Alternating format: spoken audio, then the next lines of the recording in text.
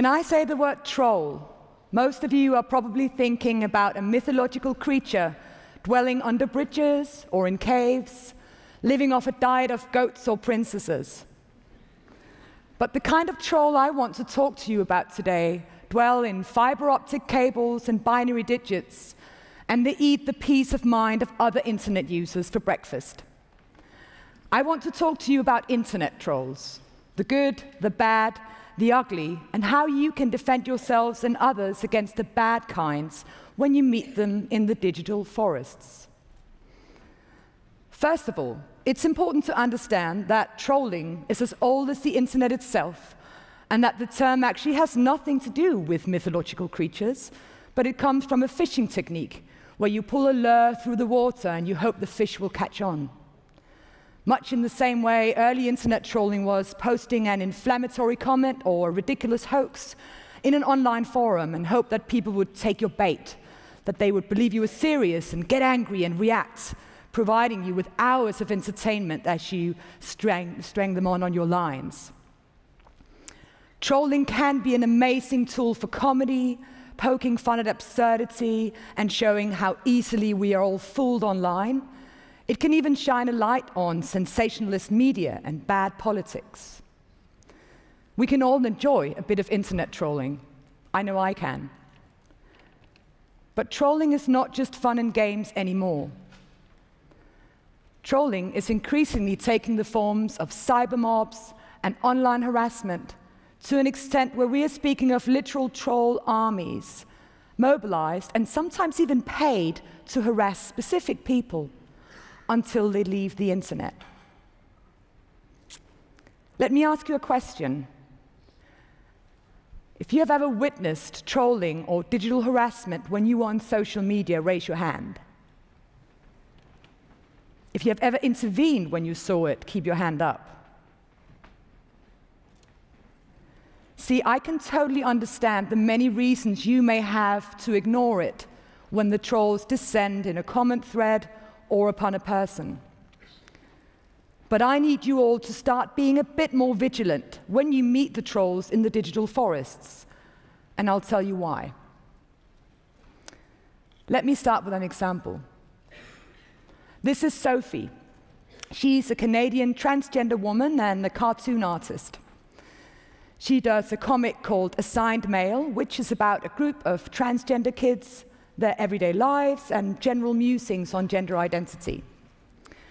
She has a web page and a successful Facebook page where she posts her comics and her fans talk about it. But the Facebook page also attracts a lot of hateful commentary and a lot of trolls posting stuff like, "You're going to hell," "There's no more than two genders, faggot," or "Be gone, degenerate." Sophie has a group of friends who help her administrate the page because it's too much work for one person. They erase comments like these. But at one point in 2017, a group of anonymous trolls from the website 4chan and various Facebook groups organized a so-called raid on Sophie.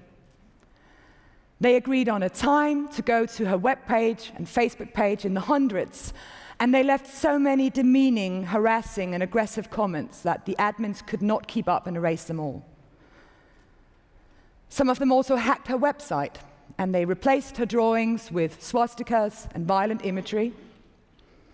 And many found her address, and they posted it online. Sophie had to leave her home and go to a safe house due to the threats, because they came from people who knew where she lived and were clear they wanted her dead. After the news of the successful raid broke, the anonymous trolls on 4chan celebrated their act like this: "Fuck you guys, we did it." No, we didn't. We didn't go far enough. She, he, it is still alive on this planet, wasting valuable space. We need to step it up. I can tell you thousands of similar horror stories of critical journalists who are harassed and smeared by troll armies run by and paid for by regressive states. of politicians who are getting rape threats, dick pics, and whose faces are photoshopped onto pornographic images, of activists who are cyber-stalked by a tireless mob, always at the ready to drown them in hate whenever they go online to speak about the issues they're working with, about bomb threats getting phoned in to get speaking agreements cancelled, on private photos being hacked and leaked, on organized misinformation campaigns designed to undermine your credibility and turn your friends against you. And make no mistake, the majority of these stories are about women and minorities. If you're a woman on the internet, especially if you're a woman of color, or if you belong to a gender or sexual or religious minority, you are at heightened risk of harassment when you go online to share your ideas or participate in public debates. You are the troll's favorite meal, so to speak. A recent survey done by Amnesty International across 8 countries shows that 23% of average users, women who use social media, have experienced digital harassment at least once.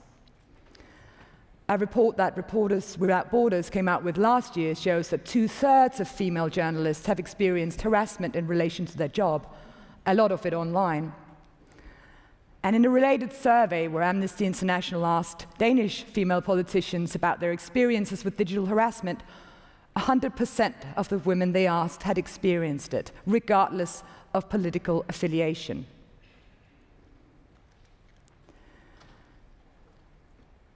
The more prominent your work becomes, if you're a journalist, if you're an activist, if you're a politician, or if you're a public figure, the more likely the trolls are to find you and submit you to targeted harassment, smears, and threats. And this has very real repercussions for people like Sophie to share their ideas and participate in the public sphere. You need a very thick skin, solid knowledge of cybersecurity, a strong support network, and lots of time to deal with the constant attacks.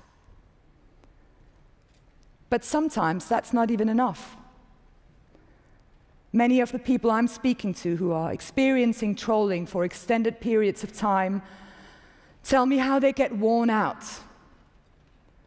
The anxiousness and the stress and the worry of constantly being under attack just becomes too much. They fear for their safety, they can't sleep. So they stop sharing their ideas and debating on bigger social media platforms. They leave the woods for good. And the trolls have gotten exactly what they wanted. They have effectively silenced the people they were after. Civil society organizations are calling this the silencing effect of online harassment, and they are talking about it as a serious threat to freedom of speech. Which is an interesting problem, because if you've ever deleted a message from or blocked a troll, you will know that when you do that, they will accuse you of being a freedom of speech oppressing dictator. To many people, freedom of speech, apparently, is the right to say whatever you want, wherever you want, and to whoever you want. It's even the right to harass and spread hate. But what if your freedom of speech means the silencing of others who are not free to enjoy their rights in this equation?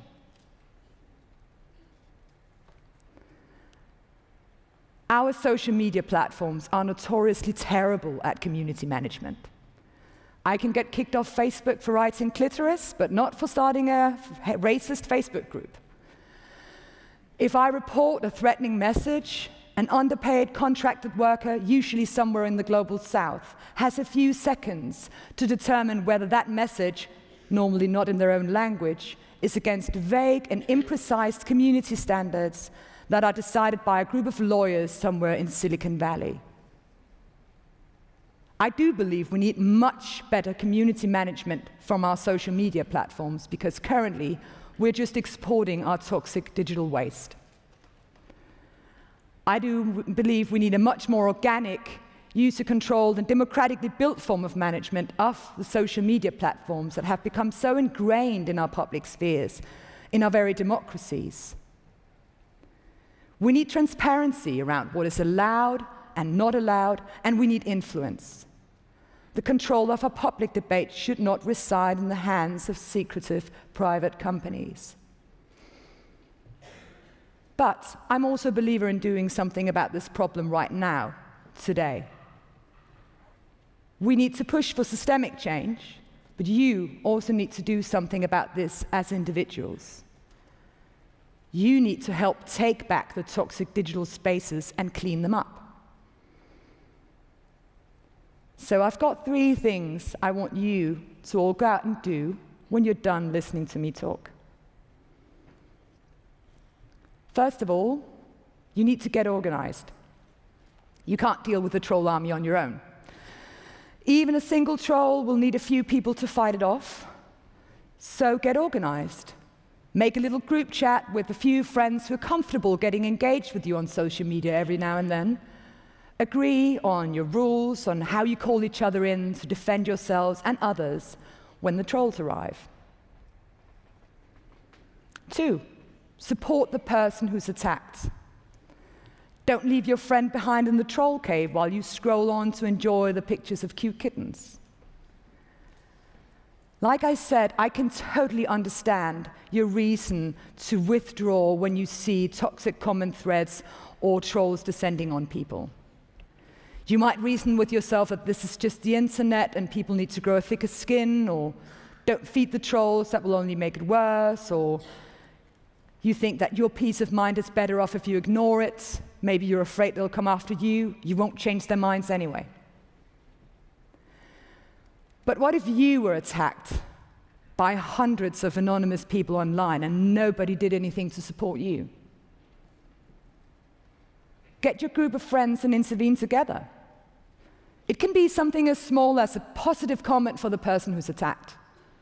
Just a little heart even, or liking the other positive comments. You can also engage the trolls directly and tell them off. Or you can make fun of them. They hate that. Just don't be a silent bystander.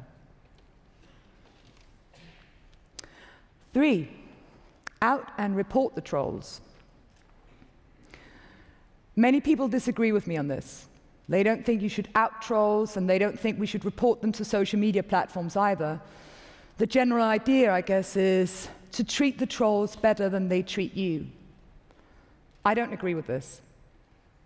The trolls won't leave the people they're attacking alone because you take the moral high road. They'll just be able to attack them in peace. So sometimes outing trolls or blocking and reporting them can be the way to go. Let me give you an example. This is Nafisa. She is a Danish woman with Somali roots. She is active in politics, she blogs and debates. She's also a Muslim and wears a hijab. And this puts her at the receiving end of a lot of trolling and harassment. One day she got a message from a complete stranger. She'd never met him before, neither online or offline, in her inbox. Take a walk in the woods and hang yourself, you disgusting piece of skin. Now, this message got to her in a way that the anonymous hate messages she normally got didn't. She told me how she was suddenly worried when she went walking in the woods around her school. Maybe he knew where she was. And it was also kind of ominous that he didn't hide his name or his image. He wrote with a completely normal profile. And when she wrote him back and asked, "Why would you write something like that to me?" he didn't respond. She wanted to hold him accountable. So she took a screenshot of the message and posted it to her Facebook page and explained to her followers and friends how exhausting it is to meet messages like these when you're a Muslim woman and taking part in public debates in Denmark. And also that if they had the energy to write him a firm but unthreatening reply, she would appreciate it. Her friends and followers overwhelmingly did. They wrote the guy kind messages about what an amazing person they thought she was, and that they felt it was wrong of him to write messages like that to people, and they felt he should apologize. He didn't apologize. But he's likely to think twice before sending messages like these to complete strangers again, because his action had consequences. We need to make digital harassment and hateful trolling socially unacceptable. That will only happen if it has social consequences to write to a stranger that you think she should go hang herself in the woods. One consequence can be to have your terrible behavior exposed with your name on it.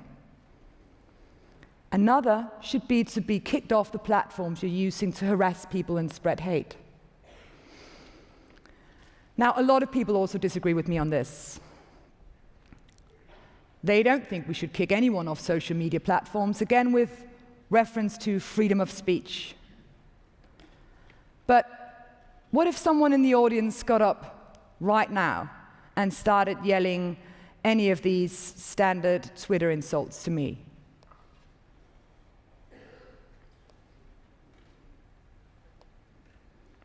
What would we do?